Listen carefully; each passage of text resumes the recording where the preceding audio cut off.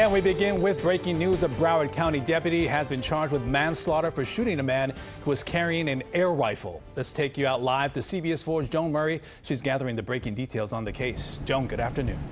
Good afternoon, and that deputy's name is Peter Peraza, a BSO deputy. He turned himself into the Broward jail this morning, we are told. He has been charged with manslaughter with a firearm. Let's take a picture of that deputy. Again, Peter Peraza. Ironically, that is a photo of Peraza as he was received in connection with that shooting. He has been charged with manslaughter with a firearm that carries a maximum penalty of 30 years in prison. Let's take you back to when this all happened. It was back in July 2013 that Peraza and other deputies responded to an Oakland Park apartment where a man was said to be carrying a weapon. Deputies say when they got to the scene, they warned that man, Jermaine McBean, to put down the weapon. They say he did not follow commands, and they ended up shooting and killing him.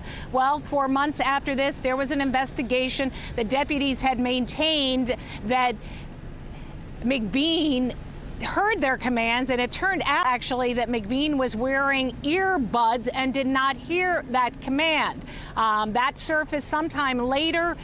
It turned out that when McBean was taken to the hospital, that is when the earbuds were found in his pocket. Now let's take a look at the picture of that man who died, 33-year-old Jermaine McBean. He was a software engineer. It turned out that it was not a firearm, but rather an air rifle that he had just purchased from a pawn shop and was carrying it home to his apartment in Oakland Park.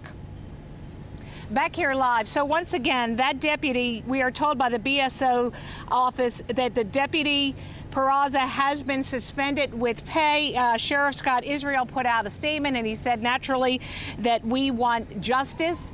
The family wants justice, and they will wait for the court system to take its course. As for Peraza, we understand now that he is scheduled for a bond hearing this afternoon. He remains in jail. We're told that bond will be set at $25,000. We'll have much more on this breaking story coming up at 5. Reporting live at the Broward Jail in Fort Lauderdale, Joan Murray, CBS 4 News. All right, Joan, thank you for that live report.